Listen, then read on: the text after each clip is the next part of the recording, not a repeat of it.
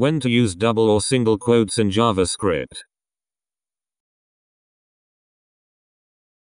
Console log, double, versus console log, single. I see more and more JavaScript libraries out there using single quotes when handling strings. What are the reasons to use one over the other? I thought they're pretty much interchangeable.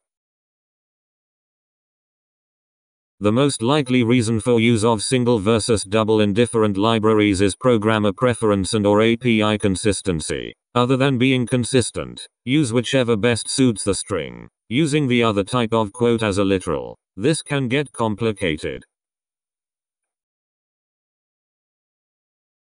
Another option, new in ES6, are template literals which use the backtick character. Template literals offer a clean syntax for variable interpolation, multi-line strings, and more. Note that JSON is formally specified to use double quotes, which may be worth considering depending on system requirements.